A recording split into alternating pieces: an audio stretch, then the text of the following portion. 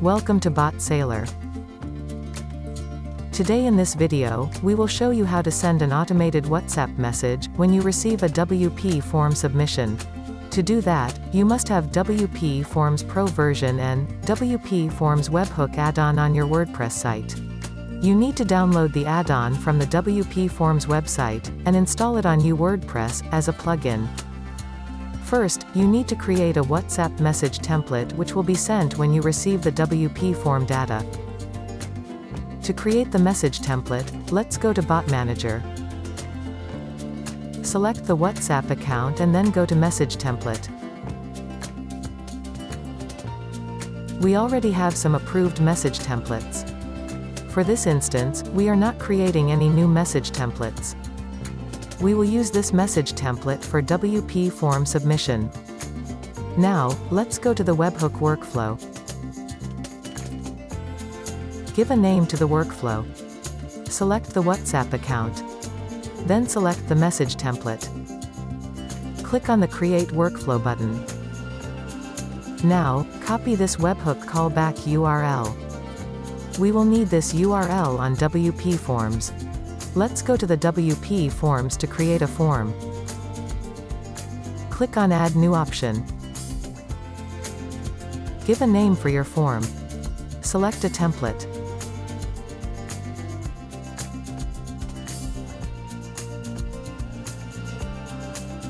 So, this is the form that we will use. Let's add a phone number field in this form, because we must need a WhatsApp phone number to send a message. Now, go to Settings and click on the webhook. Here, just enable the webhook. In the request URL, paste the copied URL from the Bot Sailor. Select Post as the request method.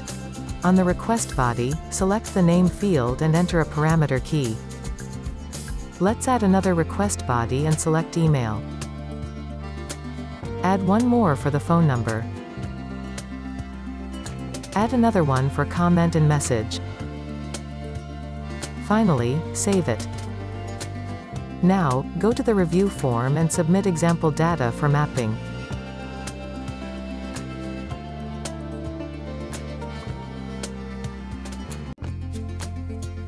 Hit the Submit button. Now, go to Bot Sailor and click on the Capture Webhook Response. This will fetch the example raw data for mapping. Now, we have to map the webhook response. Click on the phone number, and select the phone number. The phone number has a plus sign at the beginning. But WhatsApp doesn't work with the plus sign.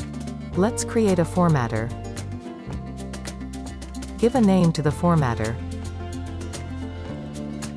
Select action as Trim Left. On the Trim field, put the plus sign. Now, just select the formatter.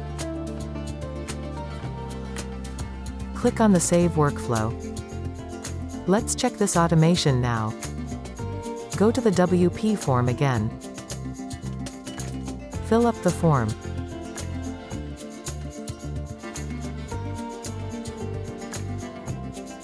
Hit the Submit button. Now, let's go to the workflow report. Yes, the campaign is successful. The user should receive a WhatsApp message. So, this is how you can send an automated message when you receive a WP form submission. That's all for today. Thank you for watching the video.